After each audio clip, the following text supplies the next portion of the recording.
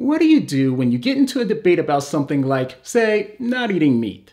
But before you get into the discussion, you know there just ain't no way you're gonna give up the delicious taste of juicy, medium rare steak with some A1 sauce. However, you also know that flat out admitting that you're closed-minded will cost you some social credibility. At this point, you may be lost and have no idea what to do. Well, fret no more, my friend, because you're in for a treat. I'm Clay, and this is the world's first beginner's guide to doing the Dillahunty Dodge.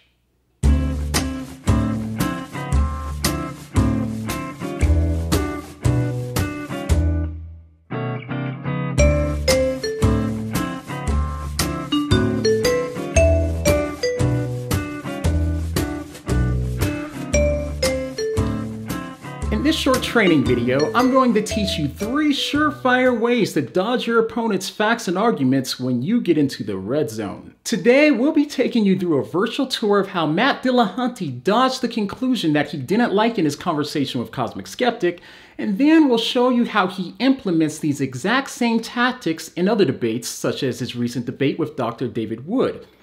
By the end of this lesson, you will learn the secret tips and tricks for dodging not only inconvenient conclusions, but also your most explicit contradictions. So go ahead and give me a bit of your time and I'll make you a pro dodger in no time.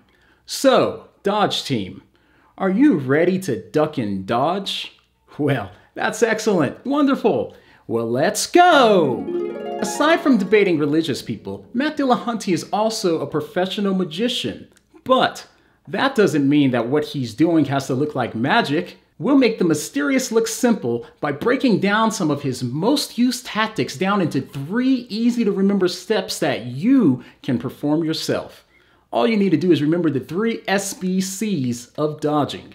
SBC stands for social fame, blame, and change. And if you're lucky enough to make it to the master level at the end of this course, you'll even learn the secret to the Dillahunty power tool, shame. Let's start with taking a look at how Dillahunty recently got himself into a pretty tough bind. In his recent conversation with Cosmic Skeptic, Cosmic started the discussion by talking about the ethical system of humanism that Dillahunty and Cosmic both agree on. Cosmic then built off of their agreed upon principles in order to show Dillahunty that he'd be morally inconsistent if he chose not to become a vegan. Now, it's clear from the conversation that it only took Dillahunty one quick thought about some mouth-watering Kentucky Fried Chicken before he realized there was no way that he was going to change his mind on eating meat. The only problem was, he and Cosmic share most of the same fan base, and the fan base not only loves Cosmic probably more than they do Dillahunty, but they seem to respect Cosmic's position on not eating meat as well. Oh no! What is he gonna do? Looks like Dillahunty got himself into a Dilla-funky. Let's take a look. Which is this. Let's say it happens. I prove to you beyond a shadow of a doubt that when a calf is separated from its mother forcibly, it undergoes psychological stress. A comparable level of psychological stress to if you did it to a human. Would you stop drinking milk? Even with the caveat of saying I'm not necessarily against all forms of animal slaughter, and even with the caveat of saying there are certain people who can't go vegan, well, those don't apply to you. So why bring them up when talking about, like, for instance, why you're not a vegan? You have contributed to an industry that you've already said you think is almost certainly objectively wrong. Yeah. But you've done so in such a way that could have been so easily rectified. Just so easily by just choosing something else on the menu. Yikes! Looks like Dillahunty is in a pretty bad spot. What does Matt Dillahunty need to do when he's in a tough spot? That's right! Looks like he needs to do the Dillahunty Dodge! But how is the Dillahunty Dodge done? I'm glad you asked. Let's get into today's lesson. Now we will start with the first tactic and add on others along the way. Tactic number 1, dodge with social fame. The idea here for when you're using this tactic is always frame with social fame. In today's SJW-driven world, nothing gives you social fame like appealing to things that feel and sound morally virtuous. In today's debate sphere, socially uncomfortable facts just don't cut it. When is the last time that you've seen celebrities virtue signal by giving an emotionless rant with some boring and socially inconvenient facts? That's what I thought. The key here is to realize that in today's culture, feelings just don't care about your facts. But with so much whining and so many feelings at our disposal, how do we know which ones to use? Well, the answer to that question is any that make you sound socially virtuous. Now, when you're in a jam, the trick is to affirm any and all claims that sound or feel morally and socially virtuous, even if they lead you to be committed to views that go against your entire position. Remember, social virtue is king. Now let's see how Dillahunty implements this tool. Okay, so let's apply the test to see if this is really actually relevant to your views, which is this. Let's say it happens. I prove to you beyond a shadow of a doubt that when a calf is separated from its mother forcibly, it undergoes psychological stress. A comparable level of psychological stress to if you did it to a human. Would you stop drinking milk? Sure. You would? Yes. Just based on that alone. So the only thing that's stopping you isn't a quibble about whether the ethics actually sort of applies to them. It's like no, that's so the whole issue is where do you draw the line? But okay, the reason I find this so interesting is because like we know that animals suffer in the slaughterhouses. Yes. So I'm on record as being opposed to that. As you can see, rejecting these virtuous-sounding claims would force him to take a significant blow to his social bank account. Given that most people today tend to care more about feelings of virtue than socially awkward facts, Dillahunty made the right move, despite the fact that he ended up conceding every critical point that Cosmic needed in order to beat him in the debate. So the lesson here is that if you have to pick between sounding like a moral monster or conceding detrimental points to your position, always affirm what sounds socially superior. Remember, your guiding principle is, if you don't accept what sounds virtuous, it will only cause turbulence. More on this later. For now, here's the do's and don'ts for tactic number 1. Do agree with any and all social virtues that your supporters emotionally accept, even if they go against your entire position.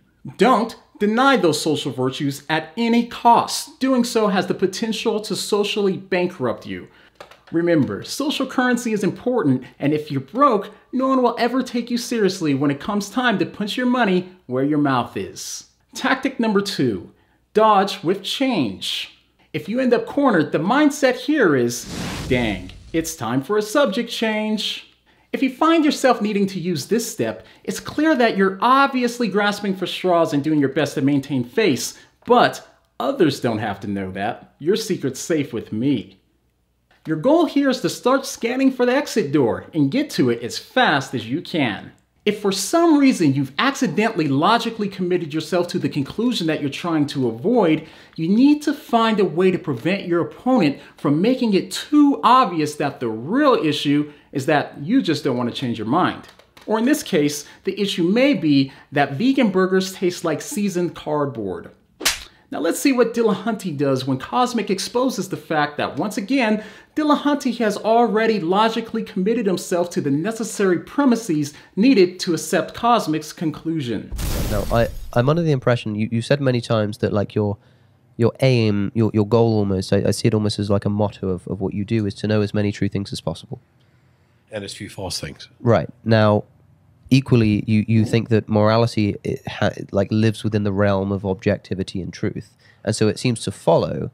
Sure. That, well, moral valuations. Yeah, so it seems to follow that if it's true that that killing and eating animals for food is immoral, then you want to know it. Yes. Right? So let's unpack this. Firstly, I agree with everything you've said. Like, for instance, the ability to go vegan on a practical level is not available to everybody.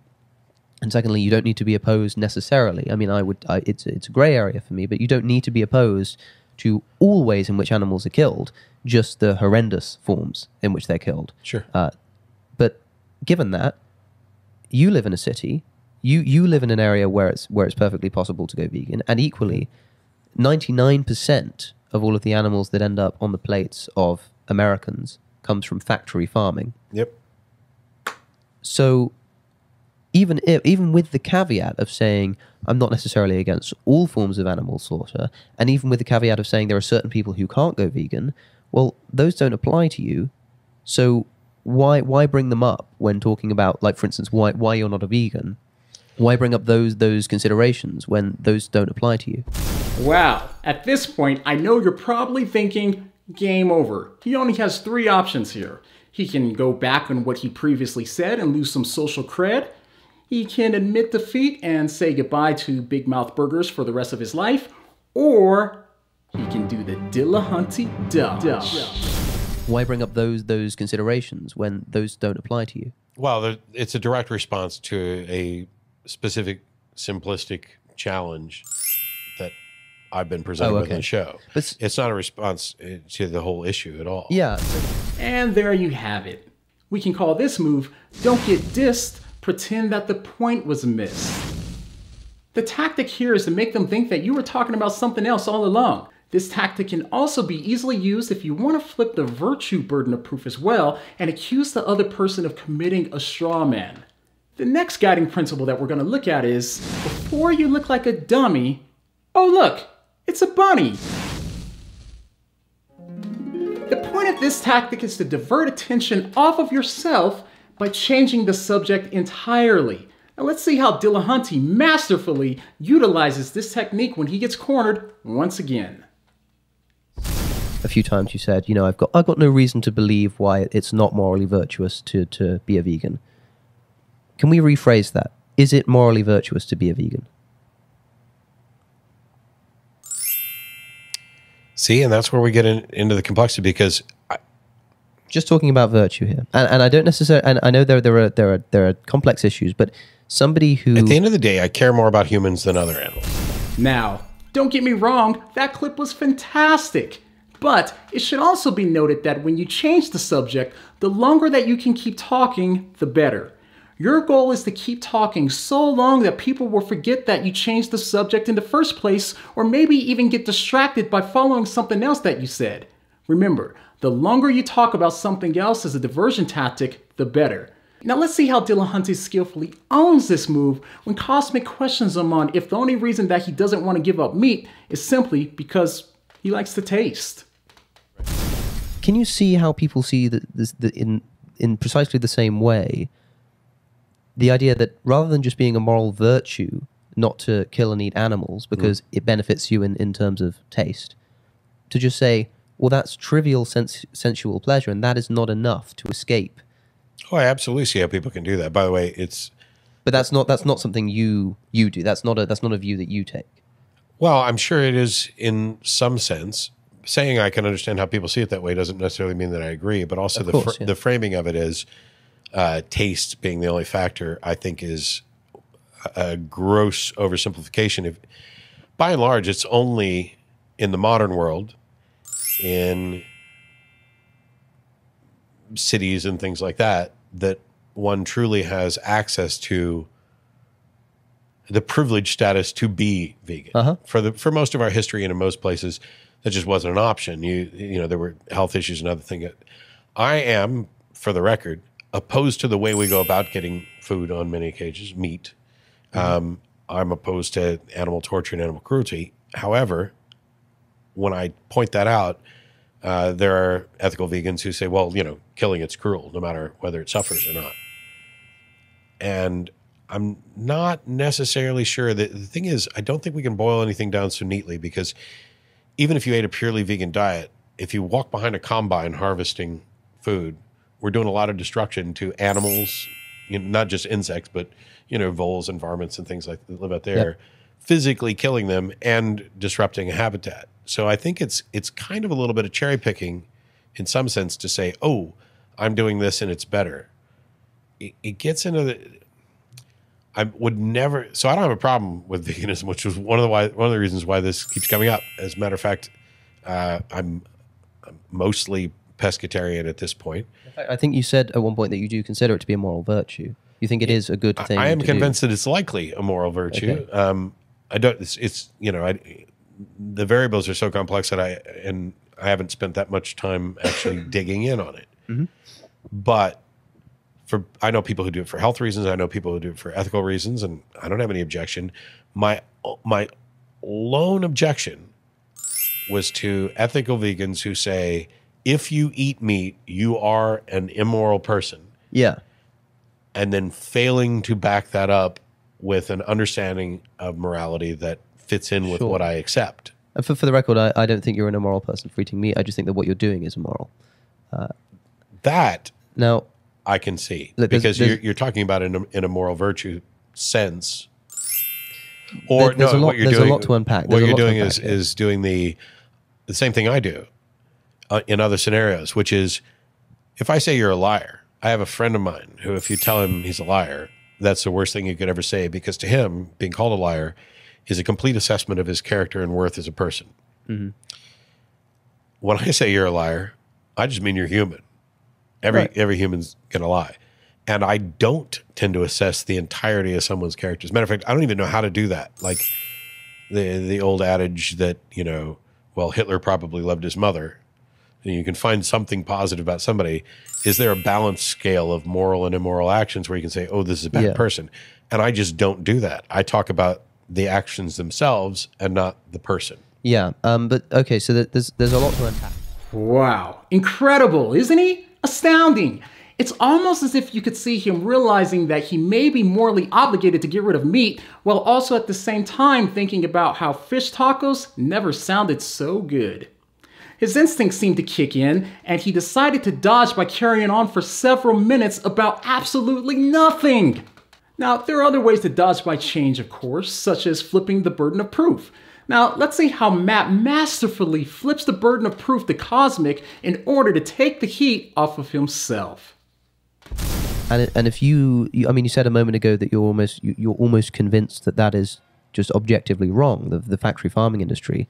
If it's the case that every single time you go to a restaurant, that's where your food's coming from, then it's not difficult to just choose something else on the menu. Sure. So why don't you do it? Who said I don't? Wow, that was an excellent dodge. That's one of Dillahunty's favorite dodges to use in his public debates. I still don't get where the moral obligation is coming in for someone who, you know, if you have a conditional statement, if X, then Y. If you're seeking well-being, then here's how you get to it. Solve it with God. The only problem with flipping the burden of proof to Cosmic Skeptic is that Cosmic was kind of in a position to call his bluff. To just choose something else on the menu. Sure. So why don't you do it? Who said I don't? Well, I mean, have you eaten meat in a restaurant in the past week? I ate crab today at a restaurant. Yeah. So that means that you don't. That means that. Well, I don't think that the crab was factory farmed or harmed, or, you know, in the sort of immoral suffering that we're talking about. I mean, like, have you eaten pork in the past week at like that was not prepared by yourself or a friend in the kind of ethical manner that you're speaking of? I was going to say probably not in the last week because I don't actually eat much, but I actually have, because last night at the Thai restaurant I had pork. Okay, or we could just rephrase it. So you may be asking, if he really did eat crab and pork within the last 12 hours, why did he try to punt Cosmic on the defense by asking Cosmic how he knows that he didn't? Well, the answer is, in desperate situations, you need to just say whatever you can to get the heat off of yourself, even if what you say makes absolutely no difference. This is similar to how he did in his debate with Michael from Inspiring Philosophy. And I'm not just saying I don't know. I'm saying I don't know and you don't either, but you seem to be claiming that you do. How do you know I don't know? I don't know that you don't know. This is his recent debate with Dr. David Wood. I would be completely correct in the sense that there's nothing about the universe that compels me to do that. I'm trying to locate the moral obligation for someone who says, I just don't care about those things, or I care about impose something. A moral obligation. No, that's what I mean. You're saying society imposes a moral obligation. The physical facts of the universe imposes a moral obligation. You just said that the universe doesn't impose. So you are using atheism as being equal to fatalism. Where are you going? No. Where are you going? I'm headed towards extinction. That is the most. Is that true according to atheism? No, that's not where I'm going. We're not going. Is it a fact that ultimately humans will probably be extinct? That's all I'm saying. Yes. That's all I'm saying. So make sure you change the subject by dodging with change. Now, here's your do's and don'ts for this tactic. Do: gradually change the subject and keep talking. The longer you keep talking, the better chance you have of getting them to follow your change of conversation or getting them to forget their point altogether. Don't answer incriminating questions directly, or you can easily become the Dillahunted. Tactic number 3, dodge with blame. The mindset here is, I'm open to the change. It's the lack of evidence that's the blame. This one just may be my favorite of all of the other rules. Now, when you and I know that there just ain't no way you're gonna say goodbye to Golden Corral buffets for the rest of your one and only short and objectively meaningless life, but your opponent is asking what will change your mind, obviously, there is no way you're gonna change your mind. In situations like this, your guiding principle should be, if you want to dodge the shame, then just shift the blame. You just aren't personally convinced. This is easy. Let's watch the legend in action himself.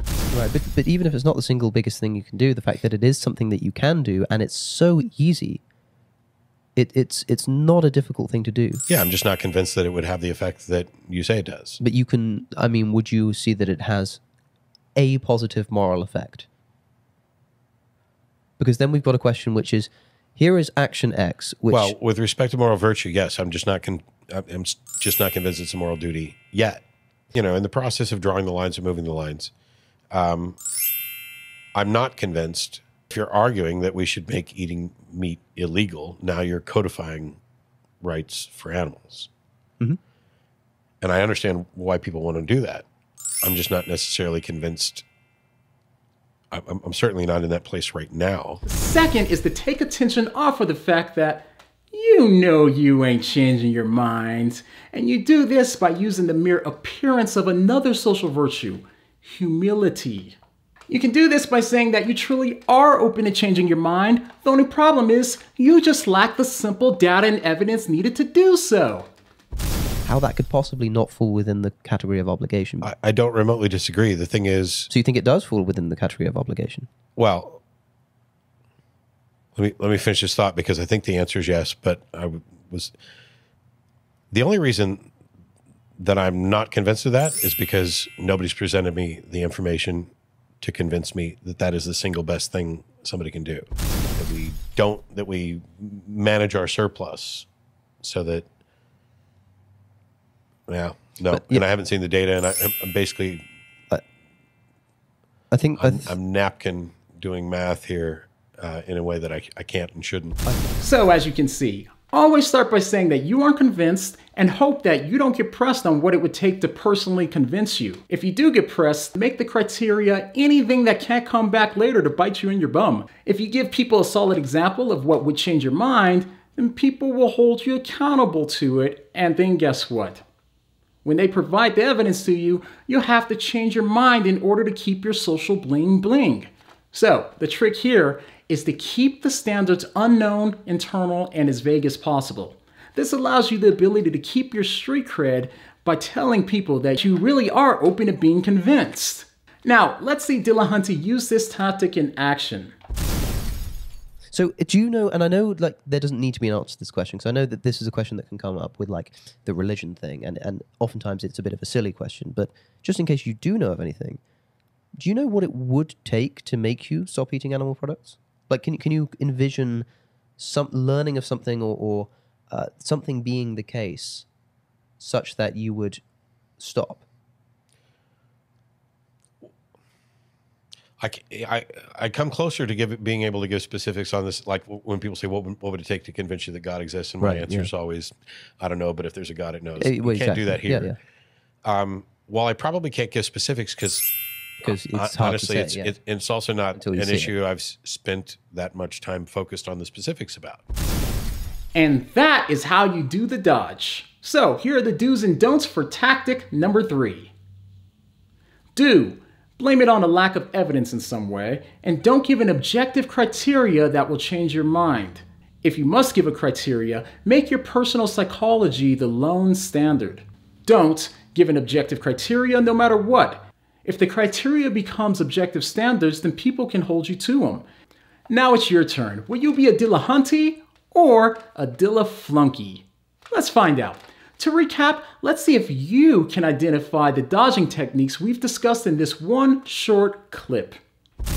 I'm concerned about the oversimplification now, which is why I label it a moral virtue, because I could say I would probably be a more moral person and probably be doing more for the world if I just stopped eating meat.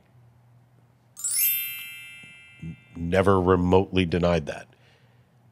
The thing is, the factors that would keep me eating meat under some circumstance, not all, have so far outweighed the factors that would make me stop. And what are those factors, if you had to whittle them down?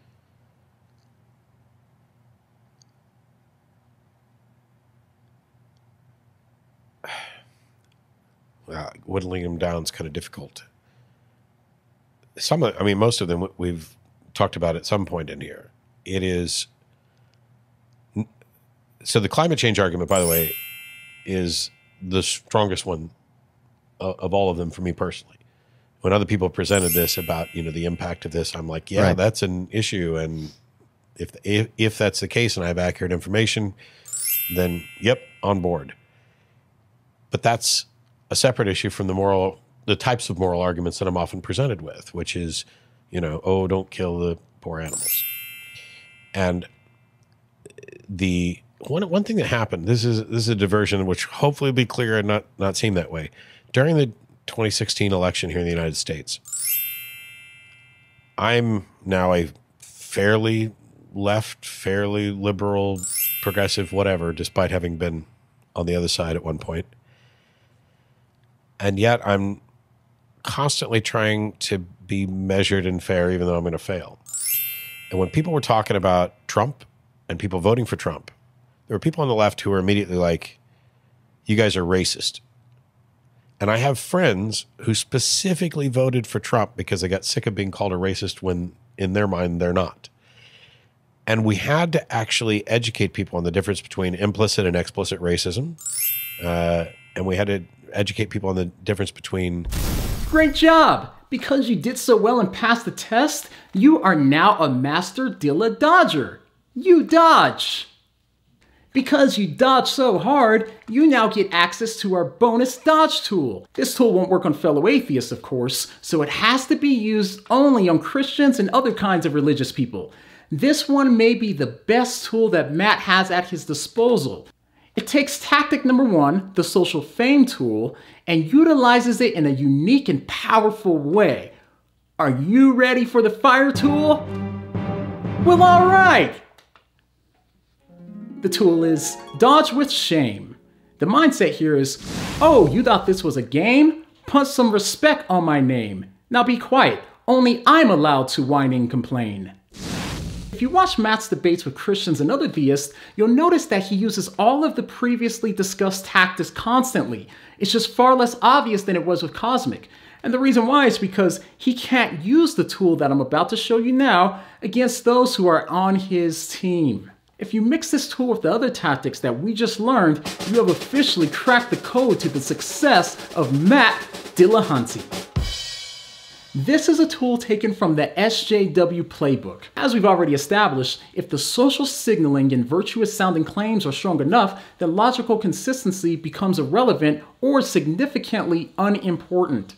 For example, although SJWs are painfully logically inconsistent, they still remain persuasive to millions of people. How is that possible? It's possible because SJWs aren't convinced by logical consistency, and so they aren't trying to convince others with it. The only thing that needs to be consistent is emotional social signaling. This is why it's acceptable to complain about intolerance and be incredibly intolerant while doing so. This is why it's acceptable to whine about equal rights and deny the people that you disagree with equal rights at the same time, and so on. Almost any modern social justice warrior can dodge a logical problem in their arguments like the Matrix by aggressively asserting an emotional appeal to injustice. This will be critical to your success. If you want to do the Dillahunty Dodge successfully, it's important that you make sure to incorporate virtuous sounding statements that make it sound as though you're fighting against oppression and inequality. This will short circuit people's critical thinking faculties and make them feel that you have a much stronger case than you actually do. As a matter of fact, as I've said many times, if there is in fact a God and he's not a humanist, Screw him. I don't care what he thinks. Can he squash me like a bug? Yes, but that doesn't make him more moral. Can he send me to hell? I will go to hell knowing that I was a morally superior to the thug that sent me there. The last one is another one that we've learned from psychological studies. If someone doesn't know what they're talking about and has really strong tone and body language, then people find them more persuasive than people who are experts in the field who really do know what they're talking about, but don't have that same tone or body language. Now, watch how Dillahunty tries to discredit his opponent's credentials by using this simple bully tactic. I'm a philosopher, so if we're talking about like a moral I dispute argument, that, but that I'm a philosopher? yeah. I have a PhD in philosophy. And Wow, brutal, right? And here's some other ways that Dillahunty convinces people, not by fact, but by body language. Right? And I think they're that pointless and meaningless because I'm looking at it from the big picture of here's the universe, here's us. I'm defective and that other people could be right. And so if you're talking about God commanding this or God commanding that. Boy, he sure does look confident, doesn't he? Well, that does it. We've officially reached the end of the course. Now, for some other tactics that we didn't get to discuss today, like the power of not taking the burden of proof or staying so unclear that you can accuse everyone of a straw man, will be made available in future courses. Now, Dilla-Dodgers, I hope that this course has given you the confidence to go out and do the Dillahunty Dodge in situations where you know you aren't changing your mind and give off the appearance of being open-minded while doing a whole bunch of dodging. Until next time, keep on ducking and dodging, friends, and I'll see you next time.